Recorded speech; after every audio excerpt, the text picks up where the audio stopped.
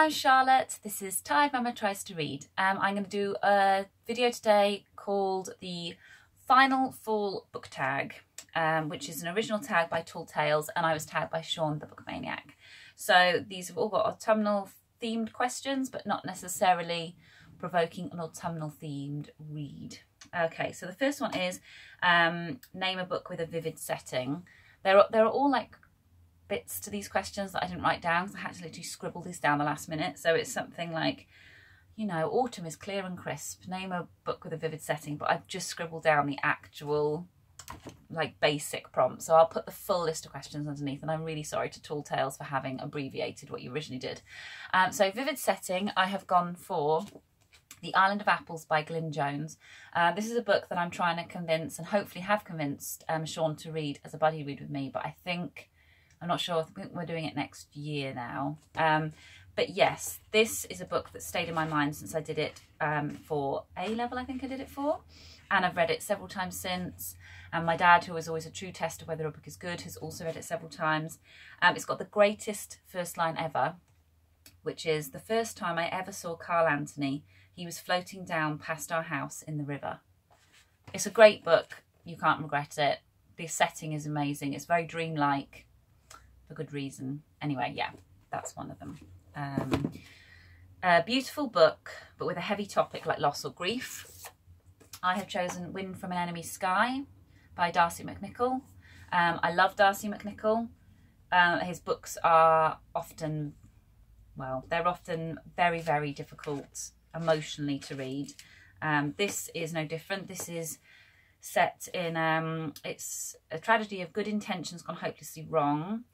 It's the story of the Little Elk people, a fictional northwestern tribe.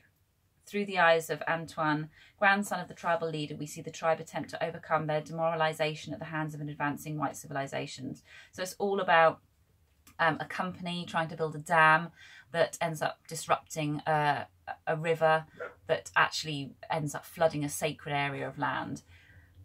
It's a very, very bleak read, but it's so important and it's beautifully written. So yeah, I love anything Darcy McNichol does, and as you can see, it's full of notes.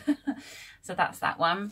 A non-fiction book that taught you something new. So I have gone for this giant monster, Che Guevara, A Revolutionary Life by John Lee Anderson. It's humongous, and I just chose this because this was the first, I think this was the first serious book that I read, and I chose to read on my own. So I was about 20, I think, and I just started working at a bookshop. And for some reason, this called to me, because I wasn't particularly political any more than I learned things from my dad. I wasn't particularly political personally. And then I picked this up and just ploughed through it. It took months because I just wasn't an educated reader at that time. And I loved it. I wouldn't mind giving it another go, but that is a commitment and a half. Okay, next question. A fictional family household you'd like to be part of. This was really tricky because I often read about quite, well, sort of quite chaotic families and difficult families and households. So you wouldn't, I think Sean said the same, you wouldn't necessarily want to be part of them. But I chose The Family in To Kill a Mockingbird by Harper Lee. This is my old school copy, with all of my little notes in the front. Yeah, I love this book. I haven't read it for a long, long time. If I'd had a girl, I might have named her Scout. That was one of my top 10 names, but I had a little boy instead. So yeah, I love that book. I would more than happily be part of Atticus's family. Full Coloured Spines. This one's easy. Okay, I had tons of these. I've gone for another Native American author, Simon Ortiz. He's a Coma Pueblo. And this is his book of poetry, Woven Stone, which is one of my favourite collections. Everything in here is incredible. It's a journey across America largely, where he's looking for the Native Americans. That's what some of the poems are about. And he finds that they're everywhere. And he writes about them. He writes about the land. He writes about being a father. He writes about his battle with alcoholism. Yeah, the whole thing is awesome. And what I find really interesting is someone has made notes, and there's also a little signature at the top, and I can't quite work out if that really is his signature, which would match with some of these are my notes, but there's another note there which has the same handwriting, and I'm just desperate to know whether this is actually his copy. Not his copy, but maybe a copy of someone in one of his classes, because I'm sure he lectures now. I mean, why would they sell that? It can't be, can it? But I like to dream. This is a good spine, particularly for fall colours, but this is Sweetness and Light. I haven't read this. The Mysterious History of the Honeybee. Anything with a bee on, I tend to buy. I love bees, but I tend to buy and then don't read. So there, I need to learn my lesson. And then another fall spine is Peter Rushforth's Pinkerton's Sister, which is a book I've tried and attempted, I think maybe 2 or 3 times to read and have not succeeded, but I've never gotten rid of it because I have loved what I've read. It's about a woman called, I think she's called Alice Pinkerton. Her neighbours consider her simpleton, but in reality Alice's mind is razor sharp. She is 35 years of age and all she has is her books. It could be my biography. So yeah, I think because I wasn't as well read, I'm not particularly well read now, but I wasn't as well read when I first bought it, and in the subsequent times I've tried to read it, I've been doing my degree and whatnot. You need to know a lot about other books to be able to get all the little intertextuality things that Peter Rushforth is saying. So especially with the classics, Oscar Wilde, Shakespeare, Edgar Allan Poe, there's loads of resonances within the book. So I feel like whenever I start reading it, I need to know more about those writers, and I stop, go and read some of those writers, and then I don't pick it up again. So if you've read loads of classics, I think that one should be right up your street. Someone telling a story. I've gone for Wuthering Heights. I think a lot of books are kind of narrated in the way of someone telling a story, but this one is a particularly layered telling.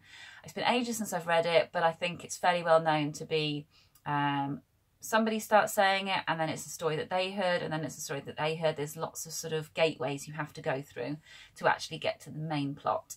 I would love to read that again. That really changed me reading that book. Dark, creepy read. I don't really read dark, creepy reads. I do have a few of them on my shelf, but I don't tend to read crime. And I do buy the odd horror, like Susan Hill. I've got Woman in Black, but I haven't read it. So I just went for this book, Naomi Klein, This Changes Everything, which is about the environmental catastrophe that awaits us. It was happening right now, especially in America. And in places like Indonesia, it's happening right now. But this terrified me. I'm actually only here, again, this is another classic. I'll read this while I'm doing a PhD. No, I won't, because I've actually got tons of other stuff I'm meant to be reading. So I've only read this much of it. I really need to crack on with the rest of it before it becomes out of date. But I would thoroughly urge you to pick this up. She's done all the work for you. She puts it all together in such a clear way. She's a great writer, but yeah, you will probably start stockpiling like tins of beans if you haven't already started doing that. Short, heartwarming read. Okay, I chose Doodle Mum, A Year of Family Life. It's by Doodle Mum because that's the name she works by, and it's beautiful. It's an illustrated year in the life of being a mum of 3 children. Let me find you a really nice one. See, look, it's things like this. Just standing under this beautiful willow tree with her family. And there's loads of ones of the dog. Oh, this is another one of my favourites. I'd love to get this as a print. Blowing bubbles and blowing dandelions. It's just so perfect. Yeah, I love it. So it's not a read, but I think if you really need to cheer yourself up, sometimes you need something a little bit lighter than a read. And then an old favourite. Again, I just apologise for the brevity of these prompts because the prompts are really nicely done in the original format, but I was just like madly scribbling because small person is out and about and we'll be back any minute. Okay, so book you want to come back to, and I've picked Kinflix by Lisa Alpha. I love this book so much. This is a lovely Virago spine. I've never been massively fond of the cover picture that they chose. I've kind of grown to love it over the years, and it does actually fit the book quite well. But I just don't think it would necessarily appeal to the sort of person who would actually enjoy this book. So this is Ginny Babcock, and she's witty, sexy, zany, and she's just too much for everybody. And so the book goes through her life, and it's interspersed with chapters from her mother, who's in an I think she's in an old people's home, or she's in a hospital. It's been like a decade since I've read this, but everything about it is amazing. It's about female empowerment, it's about sexuality, it's about being a mother, it's about having friends, it's about your first boyfriend, it's about dying. It's just, it hits all those things. And I don't really know if she's written anything else, but God, I should really I should really read another one of hers because I truly, truly love that book. And I've never heard anyone else who's read it. So if you've read that or any of the others that I've mentioned, I'd love to know. And then the last question really is cozy reading accessories. I don't have any.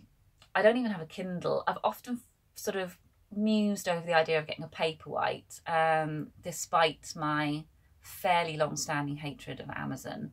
I do buy from Amazon occasionally, so that just goes to show that my morals are not as strong as my need for cheap books. But I really resent the idea of giving them a lot of money for something that I can read books in the flesh with. I can see how they're very, very good, and actually my friend at work is obsessed with her new Kindle. So yeah, I don't even I have a book light, a little purple one that looks like a lamp. But to be honest, Idris just mostly uses it as a torch and loses it in various places in the house. So when I actually need it, I don't know where it is. So I have nothing. I often use a bookmark. You can read more quickly with a bookmark. And I'm fairly certain that there's some science behind the fact that you retain more information when you read with a bookmark. If you're a bookish person, you probably already know that. I do find that if I'm using a bookmark, I don't just let my eyes glide down the page and then reach the end of a paragraph and realise I don't know what I've just read. And then tags. Oh, I haven't thought about this bit. I'm definitely going to be tagging Sarah from Your True Shelf because I love her videos and she would make an awesome response to this. My Reading Days, I think I'm going to tag, although I think Sean's tagged you actually. And I think Sean's tagged Shan from Shani Reads. So I think he's tagged the people I would normally tag, but I'm definitely going to tag Sarah. And then anybody else who wants to do it, feel free to do it. Okay, I'm done. Thank you for watching and I'll see you soon. Bye.